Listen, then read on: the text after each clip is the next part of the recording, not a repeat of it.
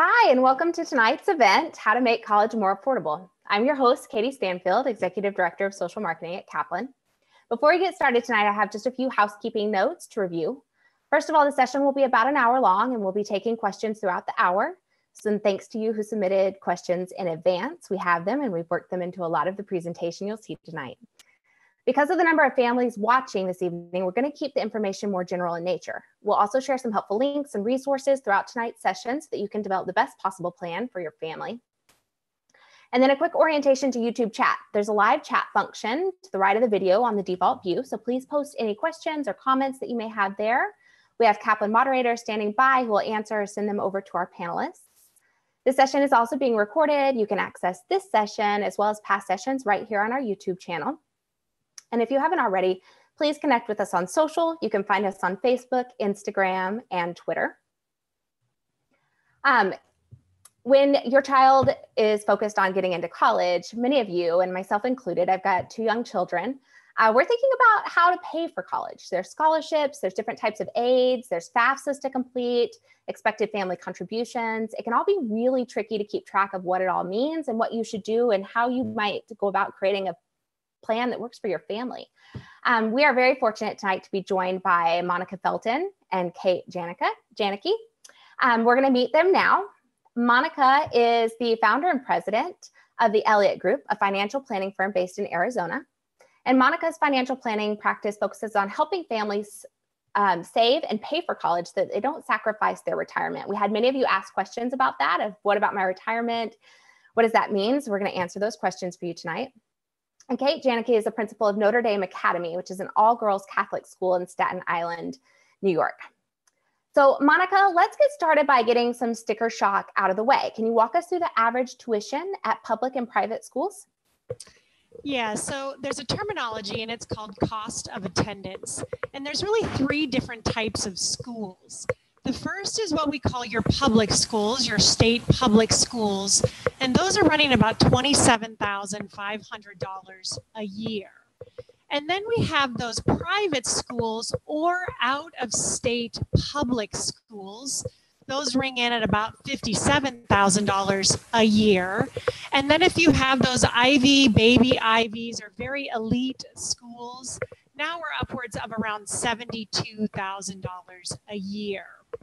Now, most families are thinking, oh my gosh, that's so expensive. I didn't know tuition was that high. But the reality is the cost of college is far more than just tuition.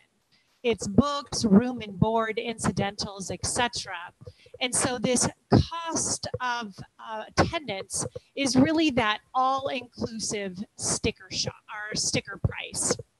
Now, one thing I do want to add, not to make matters worse, but just to help be more realistic, is that these costs are inflating at 5% each year and have been doing so for about 20 years. So it's usually when families see that big sticker price that they, start looking for financial aid and other things. But, and I'm going to let Kate speak to this as well. The reality is that this sticker price or cost of attendance is not always what families will pay, but it is the sticker price. It's the initial place that we start for college, and then there's a lot of ways to tackle that cost as we proceed. So we got many questions about aid. And ways that you can reduce the cost of college, and to your point, like reduce it from sticker price down to something that may feel a little bit more manageable for families. So can you give us a brief overview of merit versus need-based? Absolutely. And how those are different? Absolutely. So when you're looking at financial aid, there's really 2 types of financial aid. There's merit-based aid, which is based on your students' academics. And then there's need-based aid, which is based on mom and dad's economics. So merit and need are obviously very different ways that you can lower the cost. Now, merit, again, is your students' academics or athletics, or if they have some unique attribute that schools are really looking for, that's that piece. And then need, again, is based on mom and dad's economics. So we have several more slides to support the, how do you figure out from a need perspective how much families will actually have to pay. And there is a specific formula that the government uses to determine aid eligibility for families. But I think we should spend just a small amount of time talking about merit and what that looks like and how families could be eligible, because again, you can have a family that makes millions of dollars, but their student is still eligible for merit type financial aid. That's a great point, Monica. Kate, what have you seen in your experience based aids for families who may not qualify for need-based aid?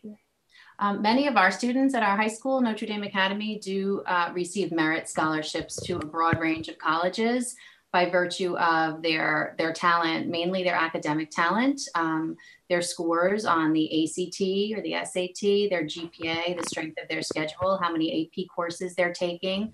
All of those things factor into a college's decision when making the initial offer for a merit-based scholarship. And we do see the students doing very well with those private schools and getting initial offers that are very generous from the colleges, and the parents are quite pleased. And many times they will, after their first initial offer, find out that there are more talents that the student has, and they're able to get additional scholarship or merit-based money from that school to bring it down to a price that's, like you said, more manageable than the sticker price.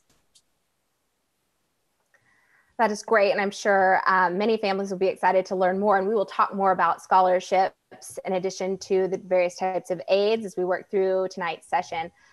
Kate, also, what are some of the common challenges that you hear from families when it comes to paying for college, generally speaking? I think there's, around junior year, there's always the initial kind of hesitation. How are we going to pay for this? And hopefully parents and families are beginning to think about it before junior year, as early as freshman year, and hopefully 8th grade, they're starting to have a conversation about what type of financing the family has available, how much they've saved, how much they can contribute, and what the expectation is for the student. The better the student does academically from the very first year of high school, the better positioned that student will be when it comes time to college applications at the very beginning of senior year. So the initial concerns are, how do I fill out the FAFSA? I think they get overwhelmed by that, and I guess Monica's going to talk about that shortly. And then once they attend the meetings, I encourage all the parents to go to all the meetings that the schools offer, listen to the financial advisors, read as much as you can. They begin to become more at ease, because knowledge is power, right? That's exactly right. And we're going to drop some knowledge tonight. So Monica, I'm going to flip back to you. We received quite a few questions from families who are concerned about household income. And I know you're about to talk about expected family contribution. But what that means for when it comes to qualifying for aid, is there an income level above which a student is no longer eligible for need-based aid? Every single family is different, right? Because, and if we want to go to the next slide, there's really 7 factors that are used to determine a family's need-based aid eligibility.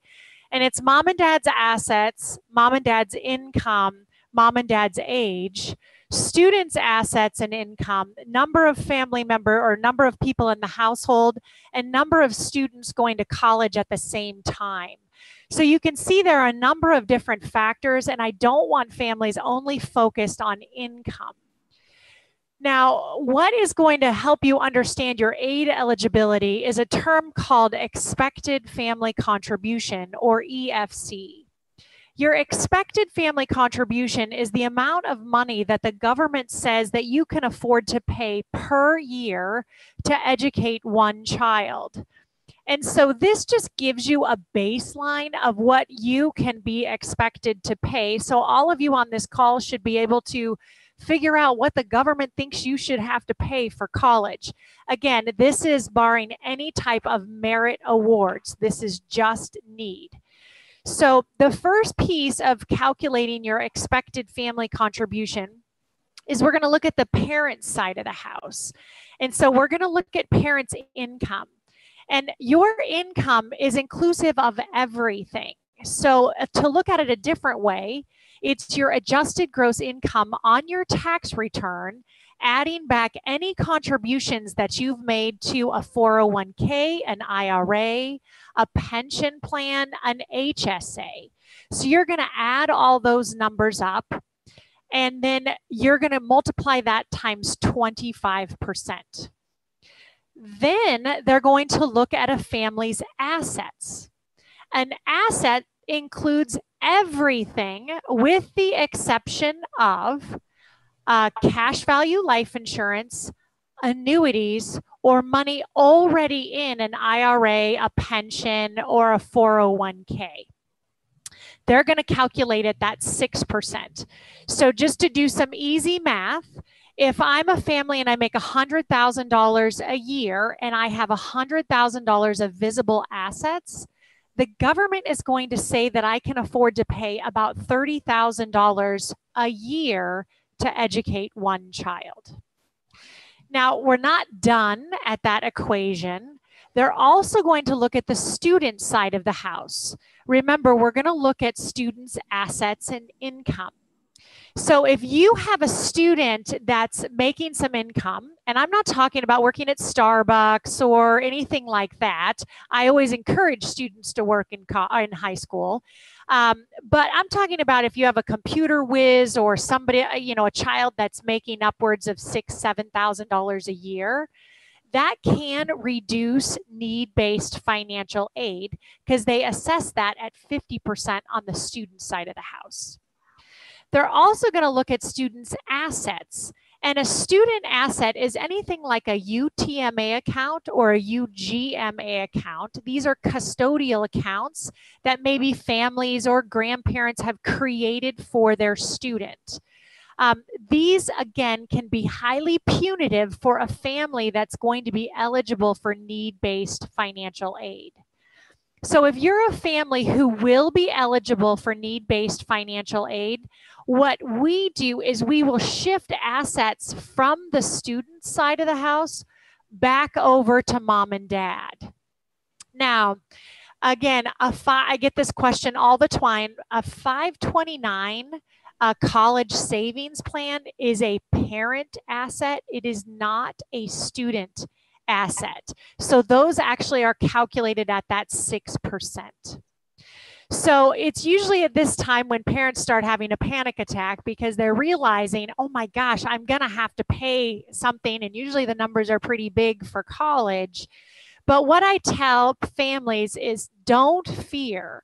We need to understand earlier rather than later, are you going to be a need-based family, which means you're going to be eligible for need-based financial aid, or are you going to be going it on your own? If you're going to have to go it on your own, there are other strategies that we can employ, tax-based strategies, where we actually can send money that we've been sending to the government for tax purposes. We can repurpose that over to the schools. So as I mentioned earlier, there's a lot of ways to chip at this cost of college, but you have to have an awareness of what type of family you're going to be, a need-based family or a tax-based or more efficient strategy-based type of family. So Monica, quick question. Do you ever shift or recommend families shift assets to some of those protected categories so that it reduces the burden or reduces the percentage or the amount of money that is coming from income and assets? Well, and we'll get to this later. I only recommend that families do something that financially makes sense for the health of the family. I would never recommend a family repurpose just to become more need eligible. And we'll talk about this later. It is the school's decision that your student ultimately goes to how they're going to meet need. So just because you have need doesn't mean a school is going to fill it. So first and foremost, we always want to make good financial decisions that will benefit the family. Secondly, is there a way to make you more need-based or need eligible? That is, we would look at that second. That's great. And we have a question coming in from our viewers right now. So a question from Madeline. Are these calculations per year or total for 4 years of college? Oh, thank you for asking that. This is per year. So when we go and fill out the FAFSA form, you fill out the FAFSA every single year that you're looking for aid. So, yeah, so an expected family contribution is based on what you're supposed to pay per year per child. That's very helpful. There's so much to do over those 4 years, and I imagine that these numbers can change pretty dramatically. So we're going to talk a little bit more about the cost of attendance and what all is wrapped up in the total amount of money that we're spending for a college education. You want to break that down for us a little bit? Well, actually, if we might, let's pop over to the next slide, which talks about, how you get your need filled. So remember, the expected family contribution is what you're required to pay, or expected to pay, I should say. So the equation to get your need met looks like cost of attendance. And remember, that's that sticker price. Every school has one. Then you're going to subtract out your personal expected family contribution. So whatever's left over, that is need. So that's what a family will be eligible for. And like I said, need-based aid is what a family can get or how much help they can get. And I want to make it clear that who determines how to meet the need is the school that your student ultimately attends. So I will say this again, just because you have need doesn't mean the school is going to fill the need. So I encourage all of my families and for everyone on this call today, go home, tell your kids to study hard and get good grades, because grades are the biggest financial impact that can be made on the cost of college. Because you can have 100% need and a student that's a C/D student, and no school is going to help you. Because again, schools entice families to come based on how badly they want the student. And that looks like, if I want you to come to my school, I'm going to give you money to entice you to come to my school. So getting back to your original point of, do we make financial changes to make families more need eligible? Well, again, only if it makes financial sense, because the school is going to determine how much need they fill for each family. Oh, that's a great point. And yes, grades, right? So making sure that the student is going to stay in college and be successful in college, right, I imagine is a big part of the school awarding aid to those students. Absolutely. So we're going to rewind just a little bit. When we talked about parent assets, you talked about 529s. We get a lot of questions about 529s. I know you do too. And so what if the 529 is in the grandparent's name? Is that still counted as a parent asset? Is it counted as a student asset, or is that completely separate? So that would be, so for the FAFSA, that would be invisible. So if the grandparents own the 529, then that would not be reported up on the FAFSA. But here's the challenge, and I caution many families about these 529 in grandma and grandpa's name. So if grandma and grandpa decide to spend the 529 by giving the money to the school, which is what you do, then it looks like a gift to the student and it becomes a student asset. And if you remember, students' assets are highly punitive when you're eligible for need-based financial aid. So if you're not going to be eligible for need-based financial aid, quite frankly, it doesn't matter who owns the 529. But if you are eligible for need-based financial aid and grandma and grandpa start spending down that 529 and sending checks to the school, that is a gift to the student and an asset, and it could reduce your aid.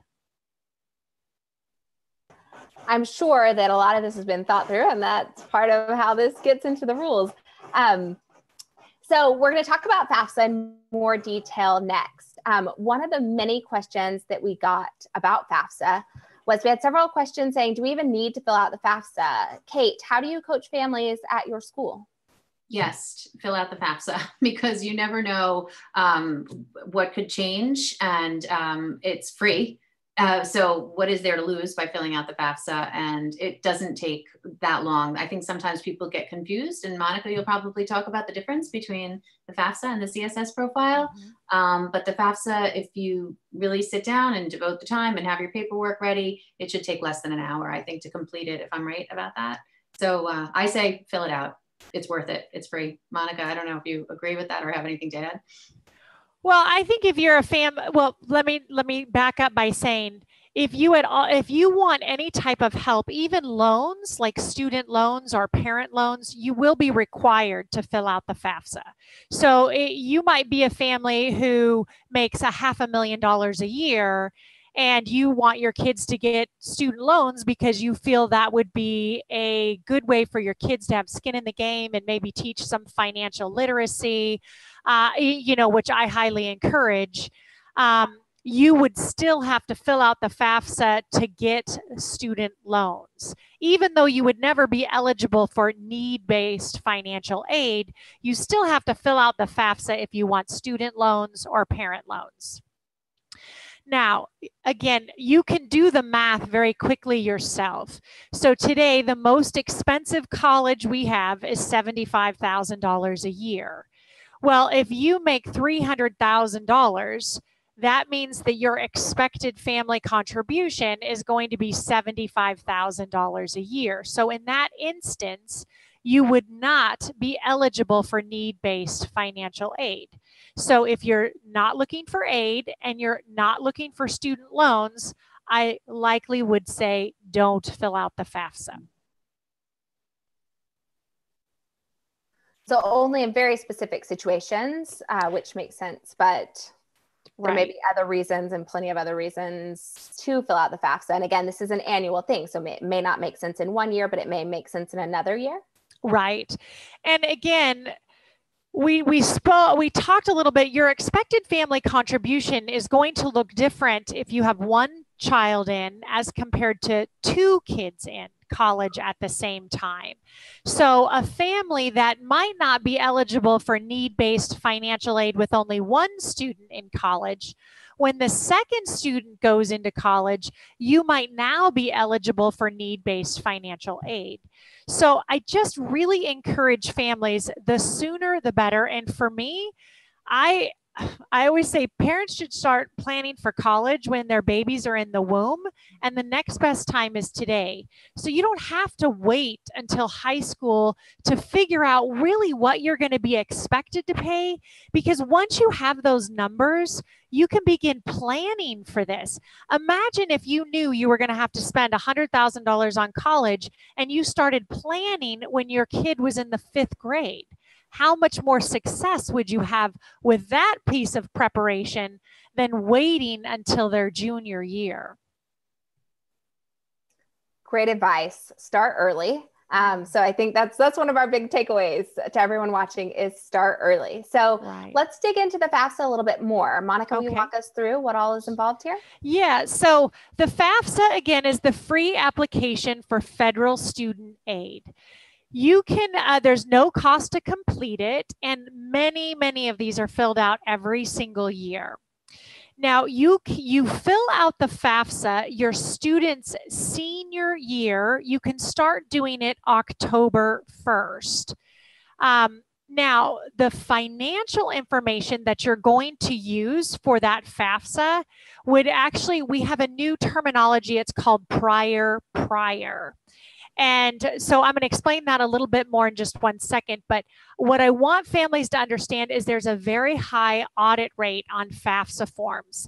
And FAFSA is not audited by the government or the IRS. They're audited by the schools in which your students are applying to. And so what will happen is you'll submit this FAFSA in, and then they might call you back up and say, look, now we need your actual tax returns, brokerage accounts, etc. So that's an audit, so to speak, when they begin requesting all the information that you've submitted on the FAFSA. Now, historically, there have been a lot of errors on the FAFSA, but we believe that this change, and if we can flip to the next slide, which is called the prior, will really reduce a lot of the errors. So The financial information that the FAFSA is going to be using is actually 2 years prior to when your student actually goes to college. So in the example I've given here, if you have a student going to college in 2020, you're going to fill out your FAFSA form October 1st of 2019. And then the tax return that you will be populating that FAFSA with is from 2018. So what you can see is most families will have their tax return already completed, and then we can just upload the information directly from the IRS website. So we believe that this change with the financial data being prior will really help reduce a lot of the errors that we have historically seen on that FAFSA form. So there's a couple of changes then to FAFSA. So one of those is making the FAFSA available earlier. So this was a pretty recent switch of moving it to October 1st. Kate, have you seen from your families in your high school any shift in behavior? Do you see benefits for people who fill it out earlier, or do you still see people waiting kind of until after the new year to begin filling it out? No, they were waiting end of September. They were waiting for it to open. And I think you can fill out your FSA ID. You can get the FSA ID before it opens on October 1st. And it takes a few days to process that your FSA ID that you'll need to fill out the FAFSA. So our parents this year they all had their FSA ID and they were ready to go October 1st to start completing it because they had the tax forms from the prior, like Monica said. So I think, yeah, we keep saying earlier is better, but we don't want people to panic if they didn't do it yet, because I think they have all the way until June, right, to complete it. But right. People are doing everything earlier these days, it seems to me, and they were ready to get going right away this year.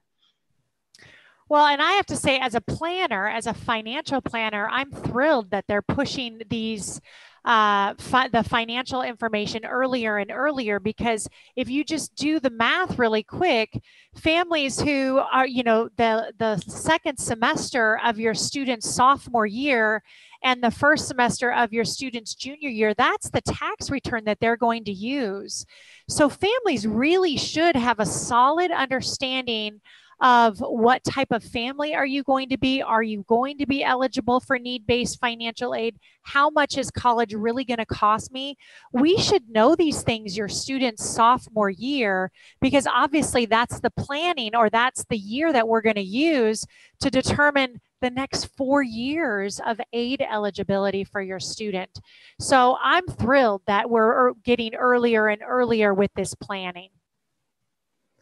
Yes, that is great. And as someone who is often files past April 15th, my husband's an entrepreneur, it is nice to have the shift to prior, because that sure makes it easier to have all of that ready to go once the window opens. Right, right. I also wanted to comment on the CSS profile, because almost all schools are going to require a FAFSA, but there's a few schools that will require the CSS profile. And the CSS profile, there's really about, I want to say 215. These are your Ivy, your baby Ivy, your very elite and prestigious schools that will require a CSS profile as well as the FAFSA. The CSS profile is a much more invasive financial, they request more financial information. And to give you an example, home equity is not included in the FAFSA as an asset to help pay for college. But on the CSS profile, they do look at home equity as an asset to help pay for college. So there are some very large differences. The other piece about the CSS profile is there is a cost to register, and then there is a cost for each school that you want to send that to. So again, it's a much more evasive or invasive form financially to families. But of the over 4,000 four-year universities in this country, only about 225 or 215 actually will require the CSS profile. So Monica, out of curiosity, in addition to home equity as an asset, is there anything else that is specific that falls under the institutional methodology? Yes. What else does that include? Yes, another big deal for, families like yourself whose husband's an entrepreneur is the FAFSA does not look at business assets if a company has 100 employees or less. The CSS profile will look at company assets. So that is a big difference for families who, are self-employed or have a real estate empire or things like that. So I think that between the home equity and the business assets, that's a really big difference between the two. Yes, that makes a huge difference for families, I imagine. Absolutely. If you have specific questions about the CSS profile, Monica, where can families get more information? On the CSS profile? So, one of my favorite websites is collegeboard.org. That is really a holding place for all the universities in this country and basically looks at the requirements to get in, how much the schools cost, what financial forms they're looking for.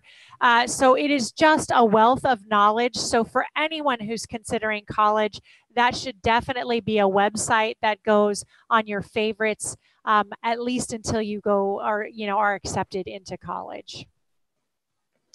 Yes, so bookmark all the websites, and we're going to share a few more with you just a minute. For those of you who are just joining us, so if you've just joined our live stream, welcome.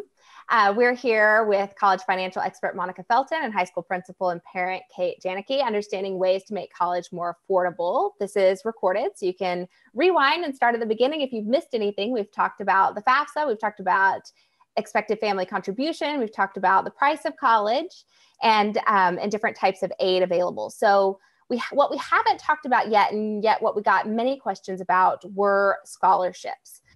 So in addition to merit-based aid and need-based aid, we know many families are exploring scholarships, but you had many questions about them and it can feel a little overwhelming.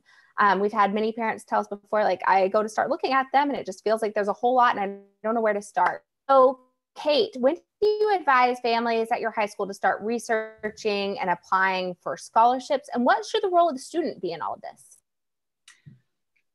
Well, I think the parents and the students should have the conversation and they should be researching scholarships together. And the parent should, if the parent expects the student to be working towards these scholarships, they should have that conversation with them and explain exactly what that expectation is. And students can, begin by asking your counselor, because the college counselors have so much information coming to them via email on a daily basis. And in our school, our college counselor uses a Google Classroom platform where she posts all the scholarship opportunities that come into her, and almost daily she's updating that. And then every week or so she'll send a list, or she'll post like a longer list of all of these different opportunities. And then these are two great sites that you have up, Unigo and FastWeb, which are just clearinghouses for tons and tons of scholarships. And they're both really friendly, especially Unigo is really student friendly. I think the students tend to enjoy that site very much. And it's easy to search in there and they can find something that would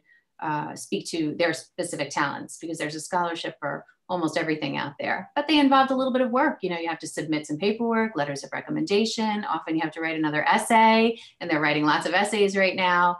But I think we were just talking about this the other day and saying, so if you had to sit down and write an essay for, an hour and a half or 2 hours, and you had a chance of earning $1,500, would that be worth it? What else can you do? Where else can you earn $1,500 in an hour and a half to 2 hours? So if you put it that way, maybe there's a little bit more incentive to work on that extra essay. That's right. That's a fantastic return on investment of time. So Kate, also we had lots of questions come in about national scholarships and where to find these. And we've shared some websites where people can find scholarships all over the country. But I know you mentioned to us recently that many of your students have found success with local scholarships. Can you tell us a little bit more about those that are available? Yeah, definitely. I think it's important that you become aware of what kinds of scholarships are available in your specific community. We have a lot of community-based organizations that are looking to recognize students in their senior year for service contributions, for academic excellence, and they do reach out to the schools, and you keep a list of those from year to year, and you make sure that you, follow up on those. We had one organization last year contacted us, and they were looking specifically for students who were female students going into engineering. So we had 2 girls who were going to Virginia Tech. They were already accepted. They already had their financials in order for that. And we told them, hey, this seems to fit your background. And they both applied. They had to write another essay. They submitted the essays, letters of recommendation went in, and sure enough, they both won awards. I think the awards were, $1,500 to $2,000. They were honored at a luncheon. Their parents got to come. Everybody felt great. And that was money they hadn't been counting on. So this process can continue throughout the senior year by looking for these organizations that are within your community, small, somewhere between $500 to $2,000 or up to $3,000 scholarships. You go for a few of those, and that really can be a significant addition to your package. Yeah, those really add up. If you got several of those could start to make a big dent. And I imagine there's also less competition for some of the local scholarships as compared to some that you may find on broad, wide-ranging websites. And when a college counselor or principal or a school is contacted by an organization saying, do you have students who qualify, or that they don't have a lot of applicants. So that's always a sign to us that definitely increase your chances here if you fill this one out. That's a great point. I'll tell you guys a funny story really quickly. So I was your classic difficult high school student. My mom tried really hard to get me interested in these things. I was highly uncooperative. So I regret it all these years later, but at the time, you know how it is. And so she told me, she said, look for scholarships. And so I was dragging my heels, as high school students sometimes do. And so she told me, we made a deal. She said, you get good enough grades / admissions test scores, and I'll drop the whole scholarship thing. And I committed to a number and then made exactly that number.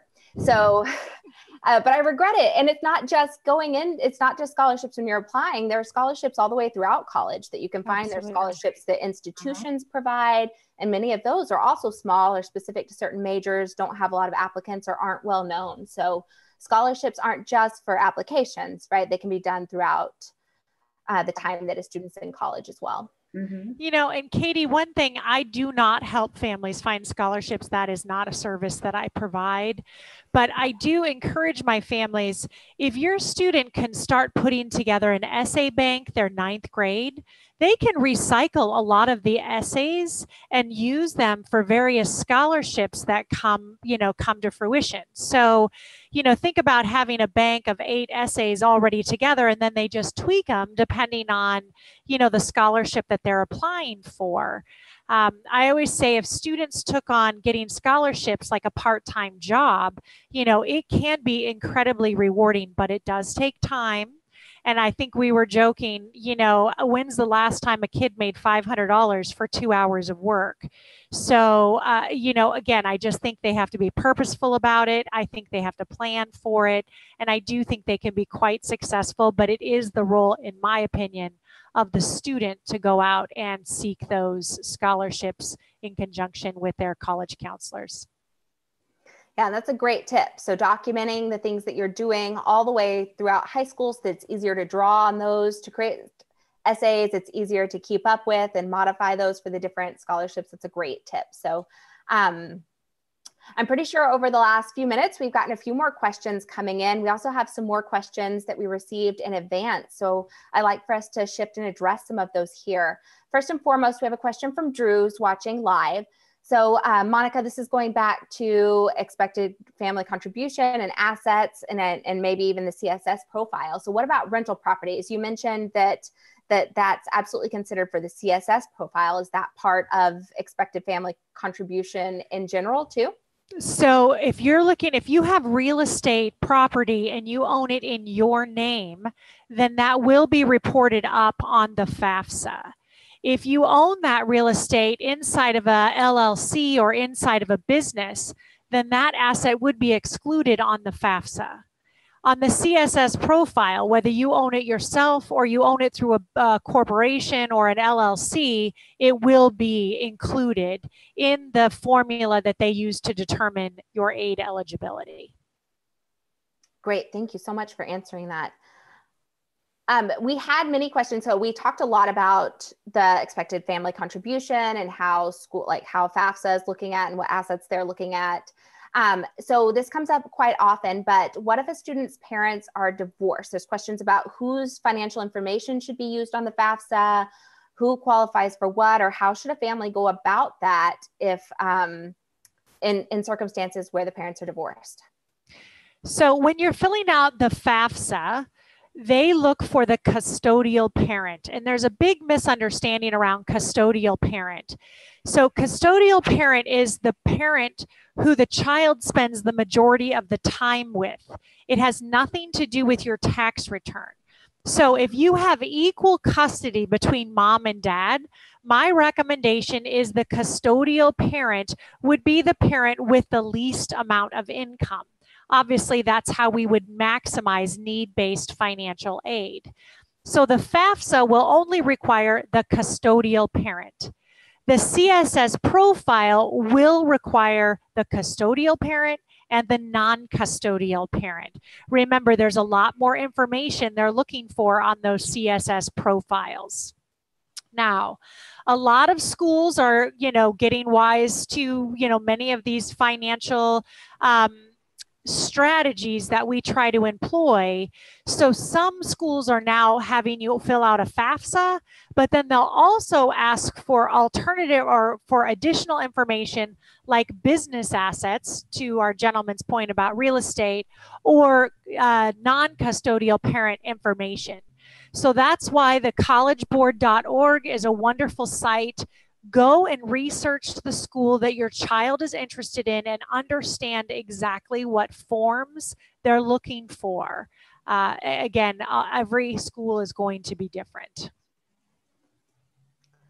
So that's a great point. What do you recommend in cases where maybe the school is seeking to get some information about the non-custodial parent, but the non-custodial parent is not expecting to contribute anything, if at all, to the student's education? Yeah, so schools don't really get in the middle of that. The reality today is that as families, you're expected to pay for college for your kids, right? There are some instances where you can get some need-based help. There are instances where your students are academically excelling, so they'll receive merit awards. But if you have a non-custodial parent that says, I'm not submitting my information because I just don't want to, that really will put your child in a very difficult position. So they want the information. They don't care what the relationships are between ex-husbands and wives. They're not getting involved in any of that. What they want to know is, who's involved. And if the father is refusing his documents, you're going to have to report that up, and the school will take that on a case-by-case example. That's helpful information.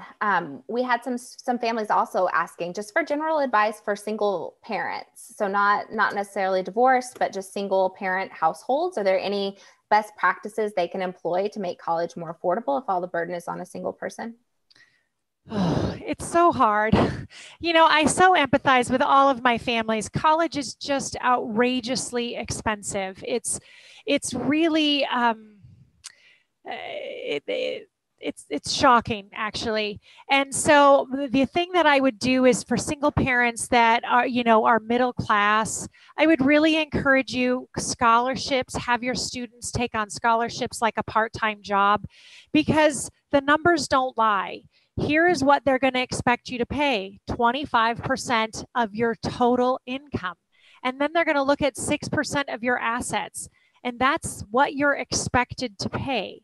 Now, as we talked about, you can have an exceptional student and you'll earn merit awards because they want to entice your student to come. But at the end of the day, it's 25% of your income and 6% of your assets. I imagine a student in that situation who had really good grades and qualified for need-based, that there's a chance that could be helpful, but still, there's still a lot to think through. Absolutely. And just one other piece, I get this all the time. Well, my kid's going to get a full ride scholarship. And I don't want to discourage families. My hope is really to motivate you to begin planning sooner. But the reality is there are so few free rides. Families, every single one will pay something for college. So beginning that planning and understanding today will help so much with your success when you're making these decisions about what colleges to go to. So speaking of making decisions about colleges and what colleges you should consider, I want to just drive home this point again. So Kate, you mentioned this at the beginning when we looked at the overall price of college and sticker shock. Someone did ask, should you base your college selection or the schools that you choose to consider based on any financial restrictions? No, I don't think so, because you don't know what the offers are going to be. So you shouldn't, I don't think a student should eliminate a college from their application process until they have a very good idea of what, what that college is capable of offering. And a lot of that information is available right on the college's websites. And the students should really advocate for themselves. Every student is different. Every student brings something unique to that college, and they can reach out. It's easier than ever now by email to reach out to the college representatives, get to know who your college representative is for your region, and contact that rep directly and ask the questions very directly. The college representatives want you to apply, so they're going to be very frank with you, and they'll give you a good response. So, and also, like I said, go to the meetings, go to the college fairs. Anytime the parents find out any information going on in the community in relation to college, they should go. The more questions they ask, the more informed they'll be about making those decisions. But they shouldn't eliminate right off the bat based on the sticker price. And always look at your options too, like Monica's very first slide showing the public universities are much less expensive. So we advise all of our students in New York to apply to at least one SUNY, at least one CUNY, which are such affordable, wonderful opportunities for New Yorkers. And then in our neighboring state, New Jersey, many of our students are applying to New Jersey state colleges, and they understand the SUNY system. So if a student is accepted to both, the financial aid office might try to match the SUNY price in order to get the student to come to the New Jersey State College, or get as close as possible. We've seen that happen too. So I'm so glad you said that, Kate. That we got a question from Kevin in the chat. So if you have questions and you're watching this right now, remember to use that chat pod to submit those, and our team will bring them over so that we can hand them off to our panelists. But how much flexibility does a college have in granting funds? And so what suggestions do you have to push back or to obtain? So you mentioned briefly comparing packages. How have you seen families be successful with that? We have seen parents go after they've had their students have multiple acceptances and go back to the financial aid office with those acceptances and those offers in hand. And, they've been successful at getting a little bit more money off the price of the overall tuition. I always like to say, don't forget, college is a business. And, schools are looking for the families with the best kids who have the most money. And parents are looking for the best schools for the least amount of money.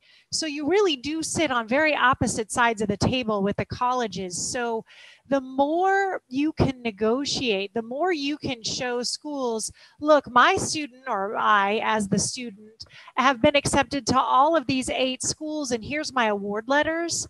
You really can't begin to negotiate and banter back and forth with the colleges and say, I got this award here. I'd really love to come to this school, but how can I do that when there's such a difference in the financial aid packages? So it is a negotiation. And to be a great negotiator, you have to have a lot of those award letters showing that your student, is wanted at several schools. That's great advice. Speaking of early and being early, we've talked a lot about being early in the process. There's early decision and early acceptance.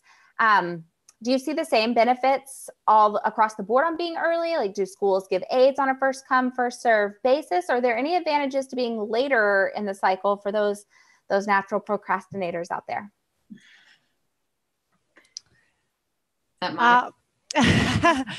So again,